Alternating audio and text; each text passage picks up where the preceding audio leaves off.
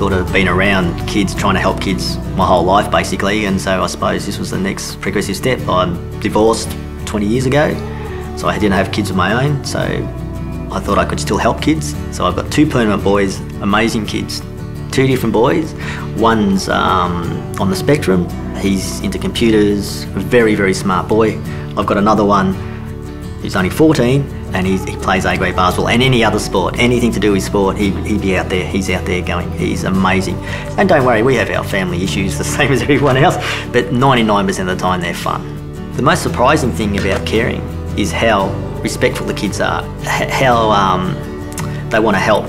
They'll come to the table and eat their dinner and they'll go to bed and they'll be respectful of us, that we have to get up and go to work or that there's other children in the house. I was under the presumption that these are all troubled kids, that, you know, we're going to misbehave and all that.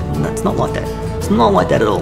When we form a bond, it's just routine and consistency. So routine is you get up and go to bed at a certain time. You come home and if you're supposed to do your chores, you do your chores. And consistency, you've got to be consistent with your answers. So routine and consistency, and kids feel safe. So then the bond forms, and then we go from there, and it's like a tree. You've got the trunk, and then all the branches come off it. So, do I feel like I got support from the agency? Absolutely, yeah, 100% of the time. They're always, if someone can't bring me back, someone else does.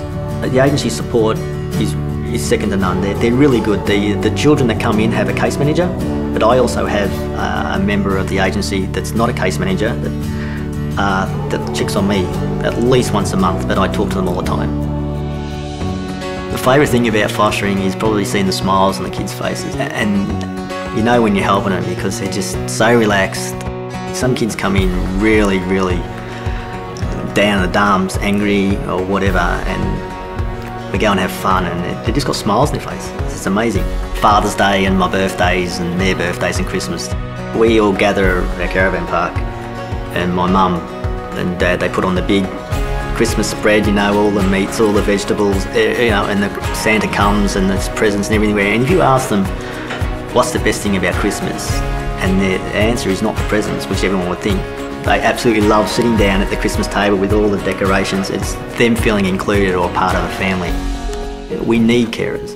There's so many kids out there that need caring, and if you think you can do it, have a go. If you think you can't do it, still have a go and see if you can do it. I didn't know if I could do it, but we gave it a go and we're here now, 7 years later. Open your heart, open your home, become a foster carer.